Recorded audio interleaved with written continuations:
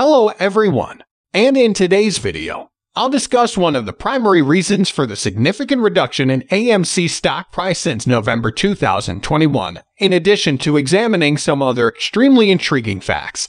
Again, one of my primary hypotheses is that the price of gold decreases throughout the day and rises at night. However, before we continue, I would greatly appreciate it if you could like and subscribe.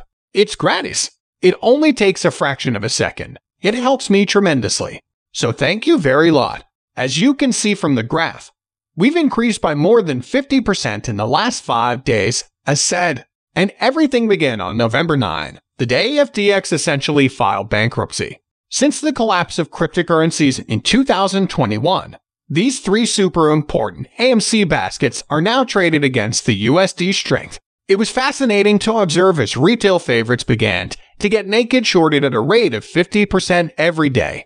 Now, in a recent blog post, I built a best feed naked short cure that accounts for any AMC-related dilution.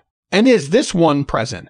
And as you can see, the price follows nearly flawlessly with a 7.5% dilution prior to 11/21 and a 50% dilution daily after 11/21.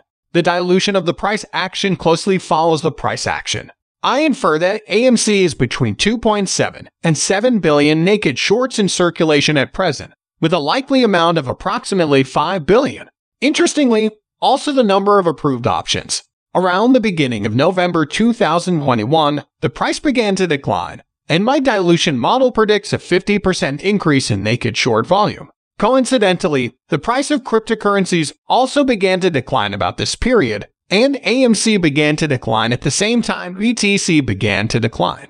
From this point onward, it is only downward, downward, downward. However, why is this occurring? As demonstrated above, the price of Bitcoin is inversely proportional to the strength of the US dollar, with a stronger dollar equating to a lower Bitcoin price. I haven't gone too deeply into the reason for it, but I assume it has to do with tether and cross-currency arbitrage. Late in 2021, when the USD strength began to rise sharply, I bet against the price of AMC, and here is the result. Observe this. Since it basically began to rise, the price has continued to rise. It's exactly the same. Since 9/24/2021, the correlation between the US dollar strength and the yen has been extremely negative, with a correlation coefficient of 0.81. This indicates the recent likelihood that one element is influencing the other. As can be seen, when the USD strength dips significantly, AMC soars, and when the USD strength rises again, AMC plummets. These trends are shared by the majority of the market. As can be seen, this is USD vs SPY, and well, it is experiencing the same thing as Ramsey. Consequently, this is an intriguing examination of why, seemingly, operates as an inverse dollar. And this situation began to improve around the close of the previous year. It looks that the US dollar governs the entire globe. Now, these are all fairly intriguing. Even while this one is present, gentlemen, these require somewhat more IBD. However, this is extremely intriguing, and I think it's somewhat visible when viewed from behind. If the dollar is stronger, it is usual for dollar-denominated items to decrease in price. Let's imagine I'm located in Europe and wish to make purchases in the United States.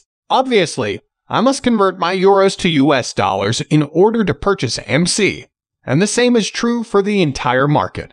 Clearly, if I'm from Europe or anywhere else in the world and the USD is stronger, I'll need more euros to purchase that item. And as a result of the price increase in the United States, a large number of people made gains. One of the primary reasons why my portfolio isn't performing as poorly as one with the same assets in the United States is that the majority of my assets are located outside the United States. This is due to the fact that if I were to switch my euros back into US dollars right now, I would receive a lot more euros. Therefore, this is a very, very intriguing development, which explains why a large number of people have exited the market at this time. This is hardly a lot of money for Americans, but we all know that most of the money that enters the market originates from outside the United States, both specifically and in general.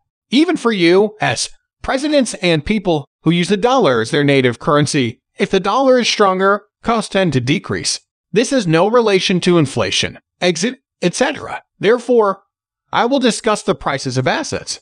Consequently, I believe that this is one of the most important variables, as it is obviously tied to the overall economic situation, and naturally, the blood and manipulation we experienced is one of the primary reasons why AMC is actually declining, and I wanted to communicate that to the OECD as much as possible. Furthermore, this is manipulation at its finest. Now let's examine the data. But first, let's examine this item. Now, this is Credit Suisse's Chris Funder, and this is the number of shares that should be trading. In the darkness beside the bicycles, there are 547,000 shells. Clearly, this is a large amount, but it is not absurd. I believe that the waters could accommodate millions, approximately 5, 10, or 15 million shares, or possibly 2,050 million, have been displayed on AMC or Naked Shorts. However, I believe that one of the greatest shortcomings of the last thing is the data. Your data is truly beginning to improve. Obviously, it is not the best, but it is readily manipulated because it involves additional filings and so on. It's pretty. It's not particularly practical, but it's excellent because it's beginning to reveal some pretty good things. Initially, the CTB. Thus, the cost of borrowing is increasing significantly. I made a number of films about them, and it's essentially this news story about the collapse of the CFTC. Essentially, Citadel and all the shorts are currently having a terrible time there. They are forced to use one of the greatest methods available to produce synthetic shares, hide them and short them. Now it has vanished. Therefore, CTB is increasing because the current share price is considerably higher. Currently, the shares themselves, particularly the fraction of the free float, are increasing somewhat more. And when you are criticized every single day, you begin to realize, you know what, I don't know, and I shouldn't be telling people whether I believe the price will rise or fall. It is none of our concern if you discuss AMC stock here. We discuss the news. We discuss what's occurring. I do not know, I'm unsure. Despite being from the land of the prophets, I have no idea what will happen to the price of AMC. I believe this is yet another reason why they are beginning to employ genuine shares. I believe this is why we've seen such a large run-up over the past few days. Now, obviously, we went down today, but I wouldn't call it a major development. Overall, gentlemen, I believe that our prospects for the future are not terrible, at least in my perspective, and when all factors are considered. And again, I believe that we have a number pretty significant triggers between the SEC-related matters that should take impact very soon. Moreover, the FDA will expire, and the DT plus 90 added a great deal of complications to this situation. Moreover, I believe you should watch these videos immediately since I explain these concepts in much greater detail. And gentlemen, in my opinion, they are crucial if you wish to remain current in the crypto field. Remember to monitor crypto news and bills. The link will appear twice in the description. I truly hope you guys enjoyed this video. Of course, please let me know in the comments. What is your opinion? Please subscribe, and we'll see you in the next issue. Bye-bye.